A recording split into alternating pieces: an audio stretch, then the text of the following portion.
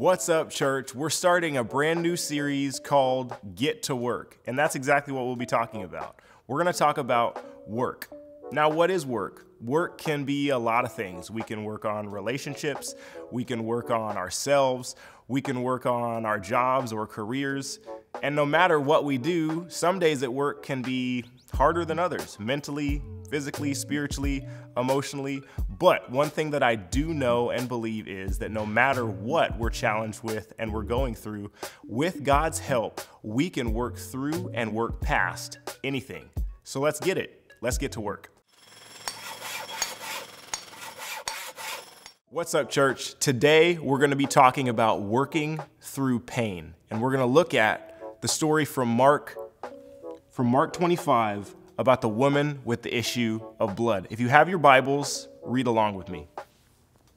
It says, a woman who had a hemorrhage for 12 years and had endured much at the hands of many physicians and had spent all that she had, but was not helped at all, rather had grown worse. And after hearing about Jesus, she came up in the crowd behind him and touched his cloak.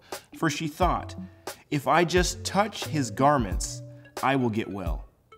Immediately the flow of her blood was dried up, and she felt in her body that she was healed of her affliction. Immediately Jesus, perceiving in himself that power proceeding from him had gone forth, he turned around in the crowd and said, who touched my garments? And his disciples said to him, you see the crowd pressing in all around you, and you say, who touched me? And he looked around to see the woman who had done this. But the woman, fearing and trembling, aware of what had happened to her, came and fell down before him and told him the whole truth. And he said to her, daughter, your faith has made you well. Go in peace and be healed of your affliction. Now, this is such an amazing story, and to provide some historical context, what this woman did in approaching Jesus was incredibly courageous. She risked her life literally. She could have been stoned to death for doing this because the issue she was dealing with in that time and in those laws made her ceremonially unclean. She wasn't allowed to be around large crowds, and anybody who touched her would also be seen as unclean. So this woman, for 12 years, had been dealing with this issue, this pain. For 12 years, she'd been looked at as dirty, as unclean. She'd been treated and spoken to in such a way. And so what she did in approaching Jesus was not only courageous, but amazing.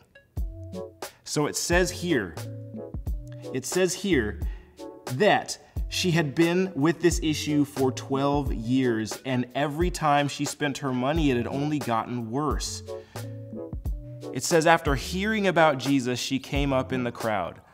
Now we know that faith comes by hearing, and hearing by the word of God. And that's described in this very moment because she hears about Jesus.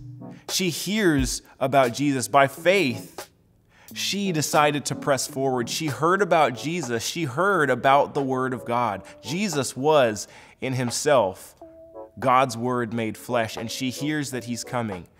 She knows what he can do. And she approaches. She pushes through the crowd just to get to him. And it was by faith that she thought, unlike everybody else, if I can just touch him, my dirtiness, my uncleanness can't make him dirty, but I'll rather be healed. And that's exactly what happened.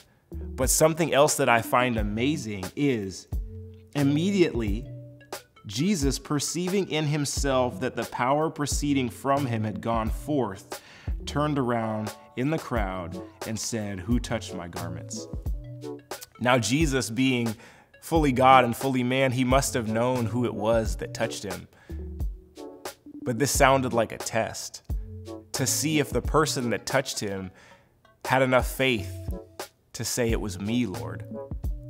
Not only that, this shows me she didn't steal any power from Jesus. She didn't creep up behind him and steal power that he wanted to keep for himself. No, Jesus' healing power is always available to us. He is a willing giver of his healing. What we have to do touch his garments. We need to grab hold of him by faith. And that's exactly what this woman does. It's amazing. He says here, daughter, your faith has made you well. Go in peace and be healed. So I ask you, what's the pain that you've been working through? What's the pain that you've been challenged with and having trouble working through? Have you dealt with this for years and years and years like the woman here, or is this something that has come in this new season? Whatever it is, by faith, we can reach out to Jesus, get in his presence, get in prayer, touch him, and he will heal us. Let's pray. Dear Heavenly Father, we thank you for this day. We thank you for what you're teaching us through this story of the woman with the issue of blood. Help us too, like her, no matter what the circumstances are, press in and press forward to you. May we not be just like the crowd that's bumping and grazing against you, Lord, but let's be like the woman who intentionally approached you.